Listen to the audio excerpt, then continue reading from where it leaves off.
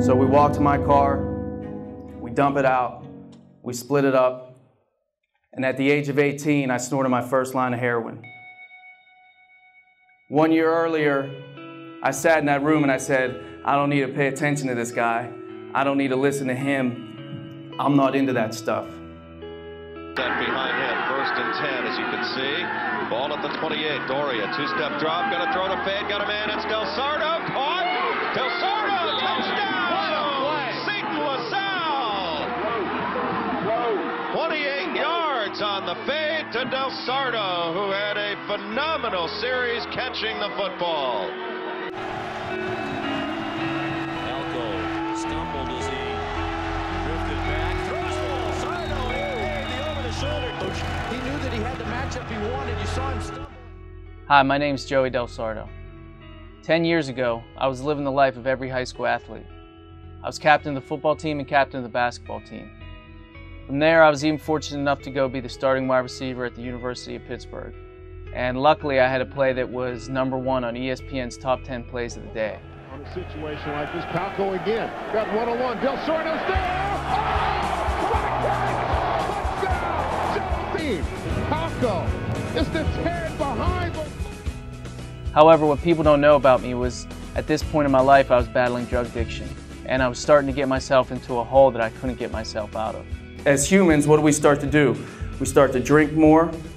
We start to smoke more. We start to take more pills. And people start to black out, people start to overdose, people start to die.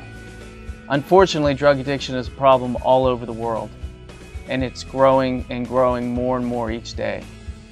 The one thing I never wrote down that I wanted to be when I grew up was a drug addict. You see, nobody ever writes down that they want to grow up and become a drug addict, and nobody writes down they want to grow up and become an alcoholic. It's a result of the decisions that we make as young teens, as young adults, that result in us becoming addicted to drugs and addicted to alcohol. I've been clean for over 6 years now. Drug addiction is a growing problem, not only in my city, but all over the world. That's why I've been going around to high schools, colleges, and communities and trying to raise drug awareness. And hopefully each time I speak, prevent at least one person from going down the same route that I went. And he takes another step closer and he puts the gun in my mouth and he says, I don't think you heard me, what are you doing here? And my younger brother never missed one of my games growing up, whether it was football, basketball, baseball. When I was in college, was at every single home game, and I robbed him of his childhood. Every PSP he had, I stole and I sold it for money. Every Xbox he had, I stole and sold it for money. Every video game, DVD, I stole and sold it for money. Every amount of change that he saved up, I took it and cashed it in, all because of my addiction. And there's probably some of you that are sitting there saying, well, I just drink on the weekends, and I just smoke on the weekends. Or I'm sure there's some of you out there that are popping pills, or snorting dope, or snorting coke, and you guys are saying, man, this guy's full of it. This guy doesn't know what he's talking about. I'll quit after high school. I'll quit when I'm 20, I'll quit when I'm 21, I'll quit when I'm 25. And you guys are the ones that need to pay attention and listen or grab me afterwards because you guys are the ones that are already in it. Trust me, I was sitting in your seat when I was clean, and I was sitting in your seat when I was high. And I said the same exact things. I said, I'll never become that. I won't become addicted. I'll quit when I want. And look what happened to me. Here's a few guys that you may know that are willing to stand up for a good cause.